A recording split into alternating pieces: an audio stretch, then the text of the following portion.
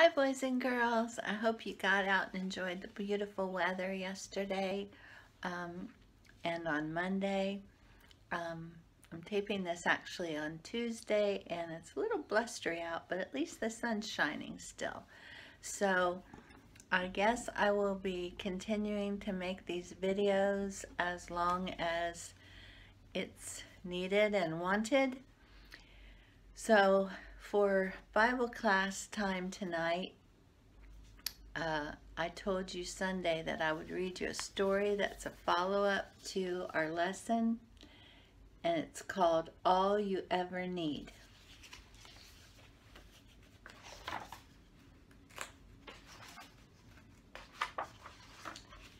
Years ago, there was a village in a desert land. In this dry land, there was very little water. It seldom rained, but when it did, the people scurried about, capturing what they could in buckets and pots.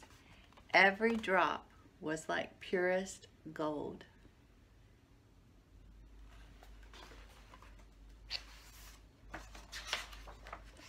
But even though the land was dry, the people were never thirsty, for nearby lived a kind man named Tobias, who owned a deep wellspring from which poured cool, clean water. The people called Tobias the Water Master, and they loved him very much. He shared his treasure with everyone in the village. All they had to do was ask, and the Water Master would gladly let them dip into his well. "Drink all you want," he offered. Not only did Tobias share from his well, but he taught his son to do this also. Tobias and his son Julian would help the people dip their buckets and carry their loads. Day after day, the people would come to the well. Tobias would smile and say, "Take all you need." He would talk to the people about their lives and laugh with them and inquire about their hopes and dreams, while Julian helped them draw water for their families. Tobias was a kind friend, always ready to help the villagers.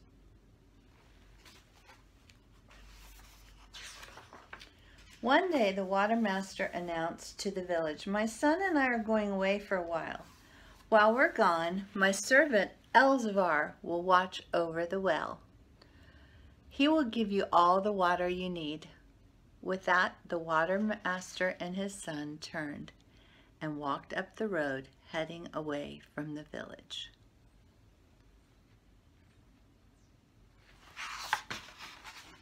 The people were sad to see them leave, but they trusted Elzevir to supply their needs. And indeed, Elzevir did just as the Water Master had said. Each day when the villagers came to ask for water, he eagerly filled their buckets.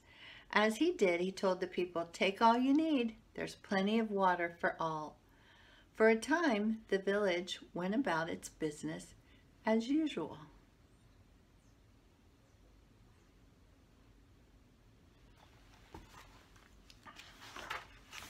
But then one day, Elzevir noticed that the villagers were not grateful when they received their water. They just took their full buckets and raced away without a word of thanks.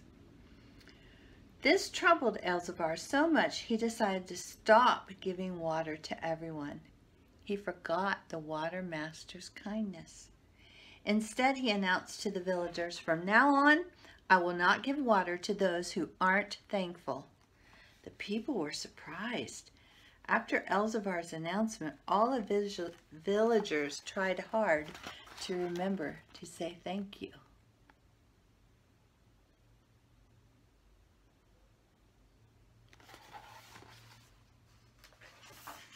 Sometime later, Elzevir noticed that some of the people were unkind to their neighbors and mean to their animals.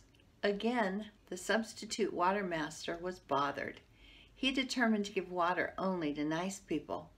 "If you are mean and unkind, you will get no water," he announced. The people worked hard to please Elzevir so they wouldn't go thirsty. But as time passed, the taskmaster continued to find some new fault with the people. "You are too busy. You are too lazy. You're not quick enough. or smart enough, or pretty enough. With each decision, fewer people were given the water. Over time, the villagers grew sad and angry. How can we ever be good enough for Elzevir, they questioned. We'll all die of thirst. As Elzevir's rules grew longer, the line for water grew shorter. The people, growing thirsty, began to give up. It's no use, the people cried out. We can't please you, Elzevir.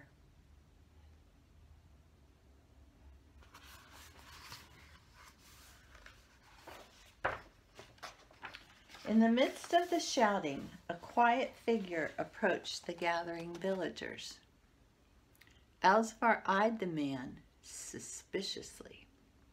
Another thirsty soul, no doubt. He growled, Can you show me that you're worthy of this water?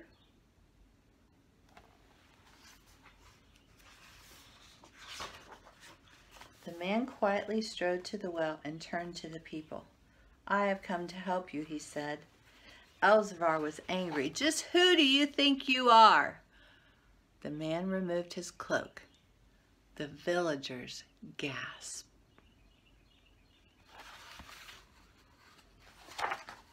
When they saw the familiar face, they began to whisper among themselves. It's Julian, the son of the water master. I am Julian, the son of the water master. My father sent me to share the water with all the people. At that, the people cheered. Elzevir became afraid. The villagers wanted revenge. No water for Elzevir, they shouted. The son held up his hand to the crowd to quiet them.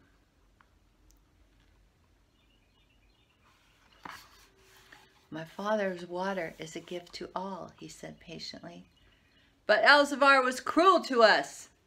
I know he was, but if water were given only to good people, who could drink? No one spoke. The son placed his hand on Elzevir's shoulder. Freely you have received, freely give. The people looked at each other and were silent. They knew the son's words were wise and true. And so from that day on, Elzevir was forgiven and the water was shared freely.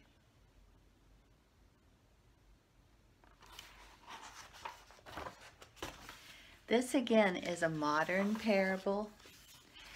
It's telling us that God gives his good news for everyone.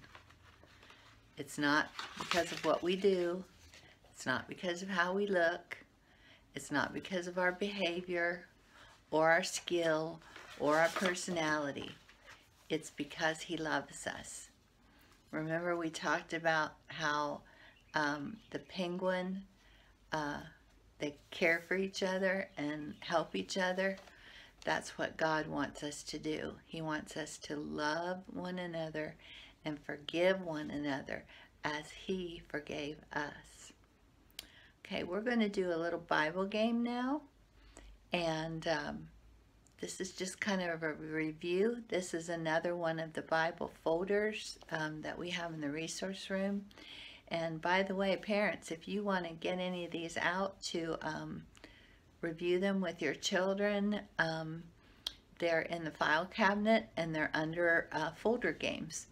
And there's a lot more in there that you could get out and use if you want to do that. Okay.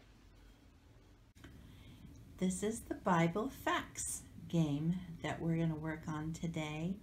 And even if you don't know all these answers, this is a good practice for you for learning specific things about the Word of God. Okay, the first question is, about how many years did it take to write the Bible? How many years? Does anybody know the answer to that one?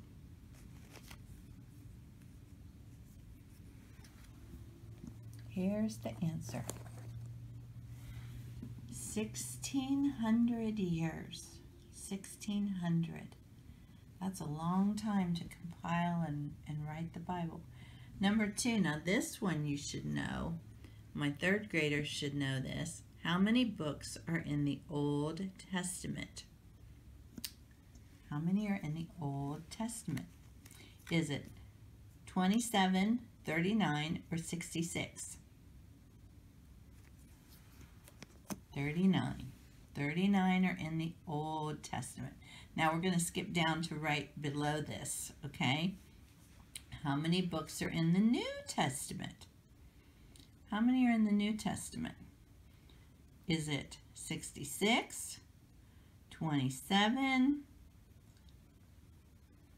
What's the answer there? 27. And then how many are in the entire Bible? Let me find that. Now, here we go. How many books are in the entire Bible? And that one I think many of you should know. The answer is 66. Now I want to show you something to help you remember this. 2 times 7, I'm sorry. Let me start that over. 3 times 9 in your multiplication tables equals 27. So you can remember 3 times 9, 27. So that's old, new. That's just a little trick to help you remember. Okay, what book in the Bible does not contain the word Lord or God?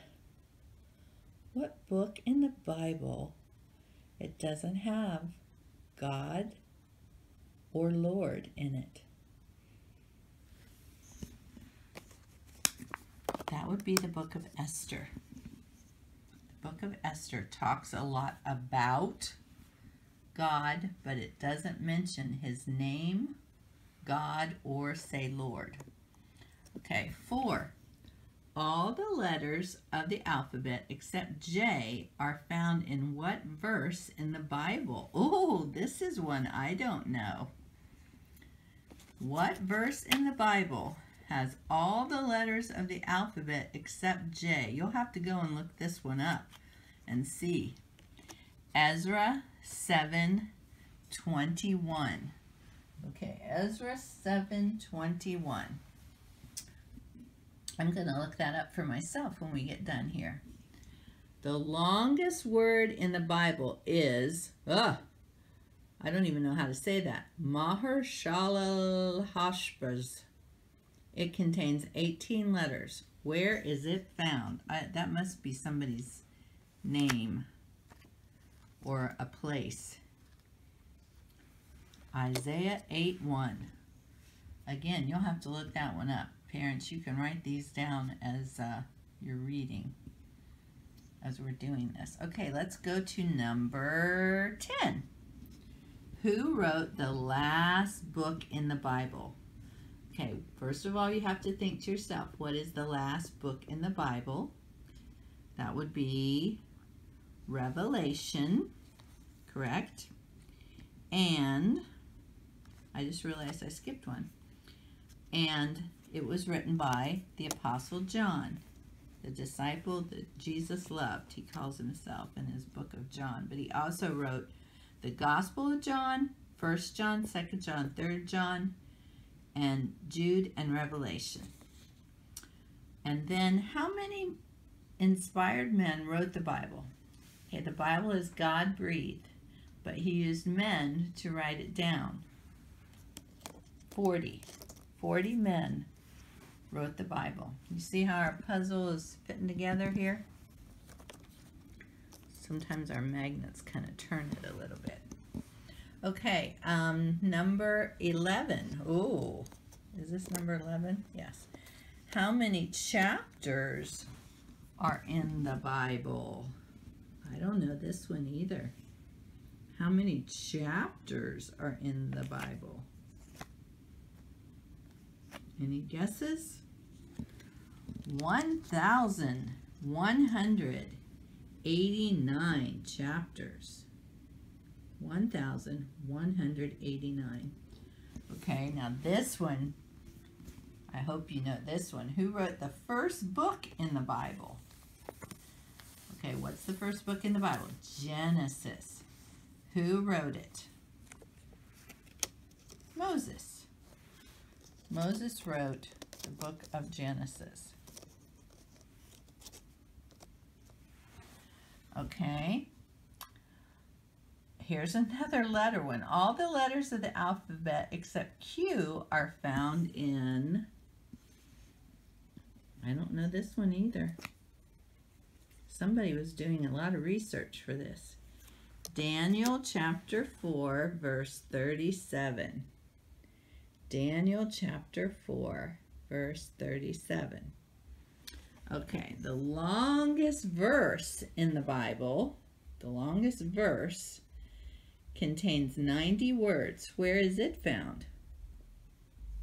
Where is the longest verse found? Nope, I didn't know this one either. Esther 8, verse 9.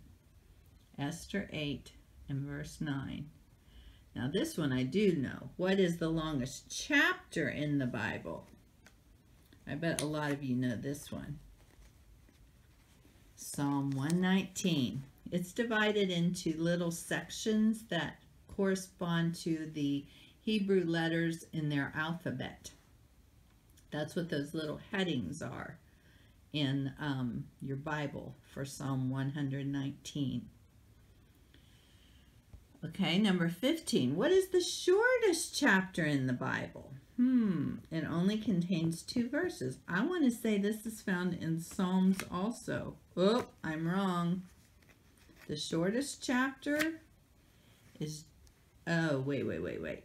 No, that was mixed up. I got the wrong thing. Yeah, it's in Psalm 117. 117. Psalm 117. You have to look these up and read these together with your family. What is the shortest verse in the Bible? Okay, this one has only 2 words. Just like the shortest chapter has 2 verses, this has 2 words. And they are, Jesus wept, John 11:35. And as you can see, when I pull back, we've made an outline of the Bible, of a book. So that's what the puzzle goes together to make. The Bible, the most important book in the history of the world. Thank you for following along with this. If you would like to do some songs together on the videos, have your parents, or if you can yourself, send me a message and I'll be happy to do that. Okay, Sunday we'll talk about another one of God's amazing creatures. Have a great week. Love you. Bye.